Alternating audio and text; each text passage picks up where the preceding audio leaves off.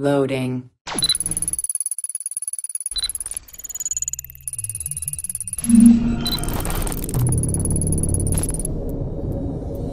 Welcome to Access the Animus. Hello everyone and welcome to a new video here on Access the Animus. Today we continue exploring more mysteries from Assassin's Creed Valhalla by having a look at the so-called Pig of Prophecy. Yeah, it's that weird, maybe even more. The Pig of Prophecy is an actual pig that can be found in the Kent region and that provides Eivor and the player with several cryptic messages, following a sort of tradition introduced in Assassin's Creed Origins.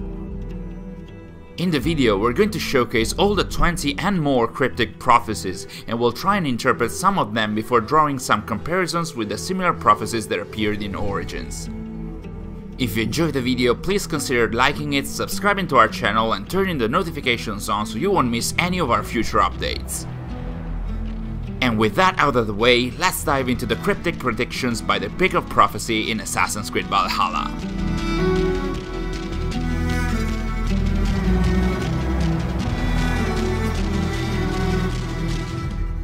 So, for those of you who might not know, yes, there is an actual pig that pronounces prophecies in Assassin's Creed Valhalla. And to be honest, that's not even the weirdest thing in a game. The pig, who also obviously has a dedicated name, Matilda the Seer, is located in Canterbury and is part of a namesake word event, where you just need to drink from a specific barrel and talk to her in order to complete it, at least when it's not bugged. After completing it, though, you can proceed with your Viking adventures, or, if you're like us, you can keep drinking and talking to the pig, because of course. In this case we were lucky, because the pig provides 20-something very cryptic statements that may seem like ramblings, but very likely aren't, as there have been other characters in other games of the franchise pronouncing some similar and also cryptic prophecies. But before we get into that, let's have a look at what Matilda the Seer has to say. Who is that man talking to? Matilda. Pig sees the future. Loki's twisted threads. What trick is this? None. You drink, pig speaks.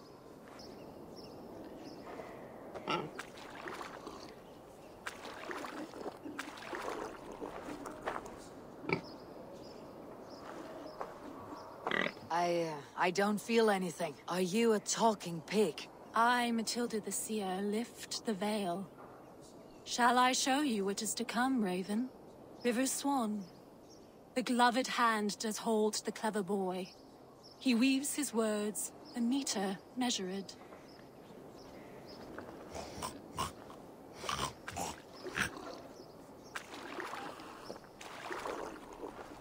What? What are you saying? The Reds? White and red war. 30 years the sons of the licentious lion tear at the earth and sod. Shame on him who thinks ill of it. Whatever was in that brew, it was powerful and mind-twisting. Spin, deathly Jenny, dance and prowl. Weave through the lambs as they howl. Chop the wood, grind the corn. They'll lie in ashes before the morn. Smack your lips, for you shall be the king's suckling sauce.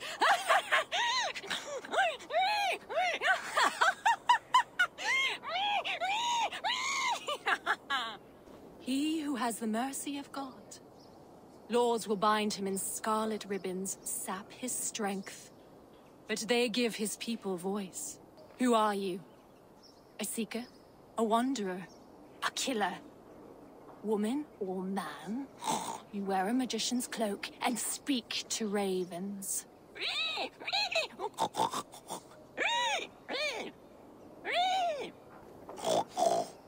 Gods will rise and kings will fall, but never will the blackbirds sprawl. Beneath the sacred city where panthers prowl, he will find what stole the maiden's blush and begin the final journey. Men of the church, Father. Serpent's tongue sets torches alight in the winter night, seeking to end the first of the line. He cuts down the stalks, waving wild under a gibbous moon. But Christ's army will follow poor soldier to the sands and back. Swarthy he comes, eternal yonder sea. Strike his sword in the land.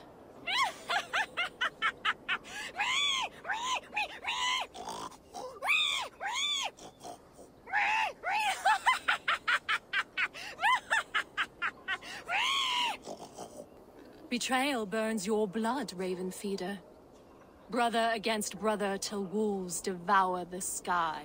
The rooster taunts the hen. Knock knock, says he, all quiver. I'll steal your chicks and sling a feather in your eye.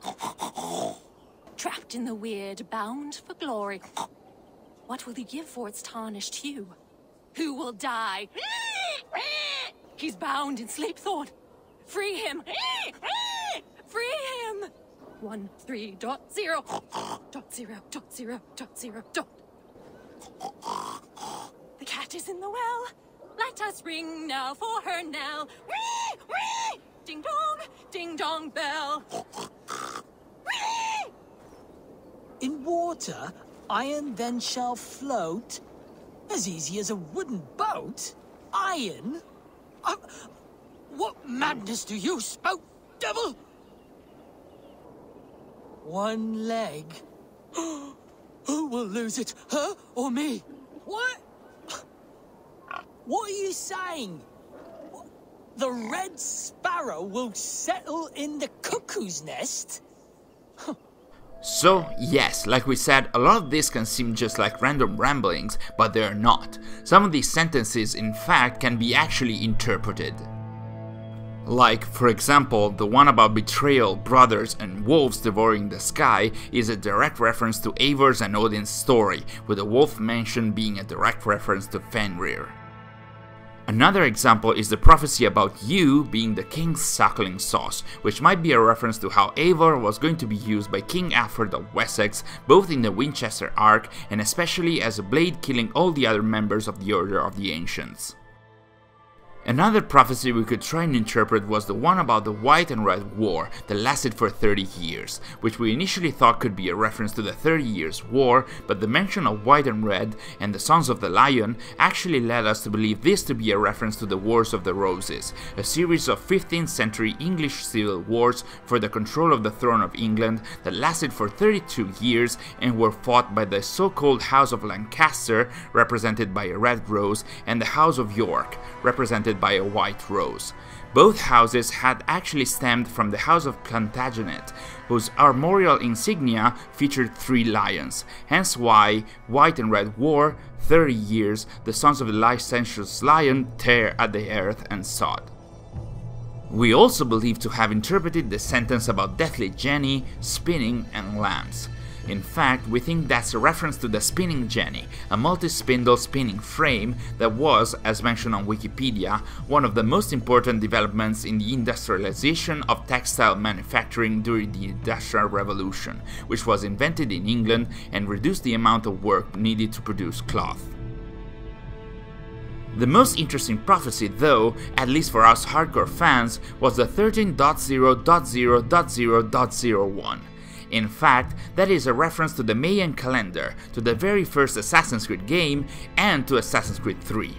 In fact, 13.0.0 etc. in the Mayan long count calendar corresponds to Friday, December 21st, 2012, the date that was widely believed to correspond to the end of the world, and also the date where, in lore, in Assassin's Creed 3, Desmond Miles sacrificed himself to avert the second disaster.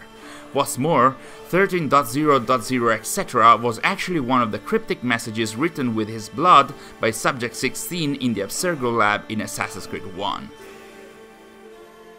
So, these prophecies by the pig can be about different topics like Eivor and Odin themselves, British history, Assassin's Creed references, and more. And that mirrors what actually happened in Assassin's Creed Origins, where the Ubisoft Montreal devs, the same that were at the helm of Valhalla's development, placed not one but 2 similar characters. In fact, in the main game, in the Cyrenaica region, players could find Thebe, the Oracle of Apollo, who provided Bayek with 25 prophecies, some regarding himself, some about the Egyptian and Roman history, some even about the first civilization. At the same time, in the Curse of the Pharaohs DLC for the game, the team added a new character with a similar function, called Besa, or the Master of the Secret Things, who told Bayek 12 more prophecies, some about the Templars and Assassins from Assassin's Creed 1, some about more modern events like the man's landing on the moon or the creation of the internet, and again some about Bayek himself. So, after all of this, we once again turn to you. Based on how we interpreted some of the prophecies in Valhalla and also keeping in mind what this kind of sentences often refers to, what are your interpretations of Matilda the Seer's predictions? Let us know in the comments below. If you guys are interested in this kind of mystery, we could even make a new video in the future featuring your most interesting interpretations. Also, would you like us to run down an explanation of the prophecies by the two characters from Assassin's Creed Origins 2?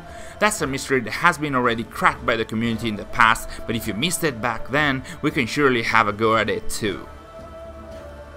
In any case, thanks for watching and for always being so numerous and active in our comments, and we'll see you in our next video.